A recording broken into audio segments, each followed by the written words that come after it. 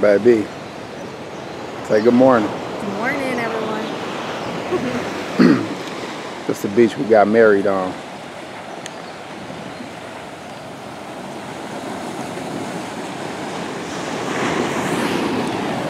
We ain't getting no footage. And then the wind, you know, sometimes it's hard to make a video with the wind blowing hard and all that. So that's why I ain't make no video. Just wanted to show y'all how dope this shit look.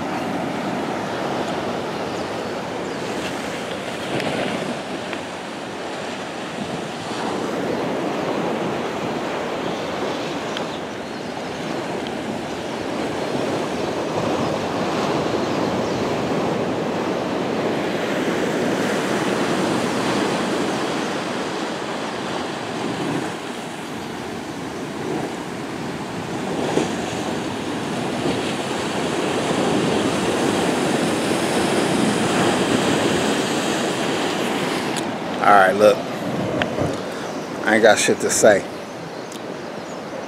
other than crackheads are real. I don't know if y'all got some older parents or uncles or somebody that used to be fucked up on drugs. Somebody stayed with their ass. But look around you and look at the people you dating now.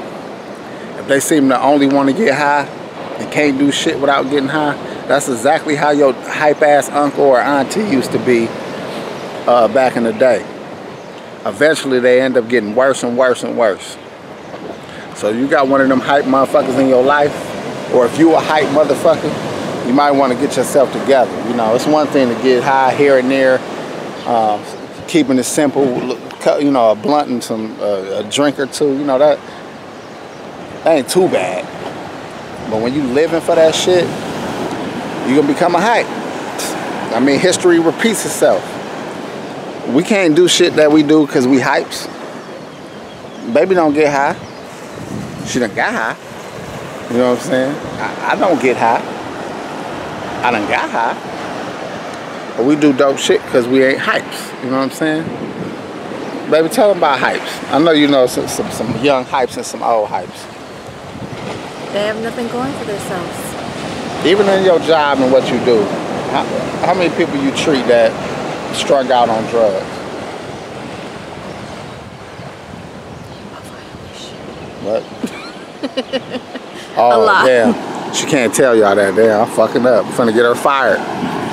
The point is, there's no hope with dope. All right? All right, let's give y'all one more view of this dope ass beach. Then we out of here. We out of here like swimwear. Boom. All right, y'all.